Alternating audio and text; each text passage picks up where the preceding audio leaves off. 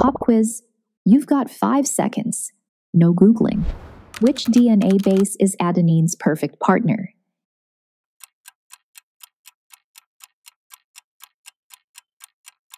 Time's up. If you answered thymine, give yourself a gold star. Stick around to see why that answer is always true. Let's find out how tiny hydrogen bonds glue the helix together and how the same rules let cells copy billions of bases in minutes. First, the basics. DNA is a twisted ladder called a double helix. Its rungs are paired nucleotides, reading like a 4-letter alphabet. Each nucleotide has a sugar phosphate backbone and one of 4 nitrogenous bases, A, T, C, or G, sticking toward the center. Meet the cast. Adenine and guanine are 2-ring purines, while cytosine and thymine are 1-ring pyrimidines. Remember, pure as gold and cut the pie. Because a purine is wider than a pyrimidine, one of each must pair. Think big shoe meets small shoe on every rung, keeping the DNA ladder evenly spaced. Chemical shape decides the partners.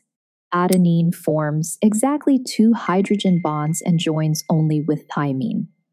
Meanwhile, cytosine forms 3 and locks perfectly to guanine. Those hydrogen bonds act like molecular Velcro, strong together, yet easy to peel apart for replication and transcription. We've met the bases, matched the pairs, and seen how hydrogen bonds hold the helix just right. Want to turn those milestones into mastery?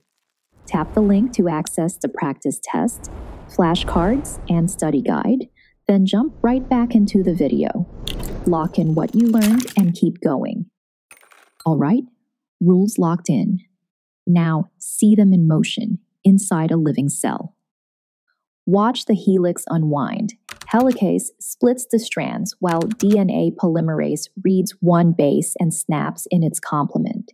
C for G, T for A, and so on. The fidelity is astounding.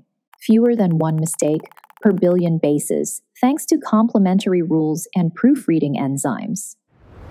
Complementary pairing also powers PCR, CRISPR editing, and forensic DNA fingerprinting that can solve decades-old crimes.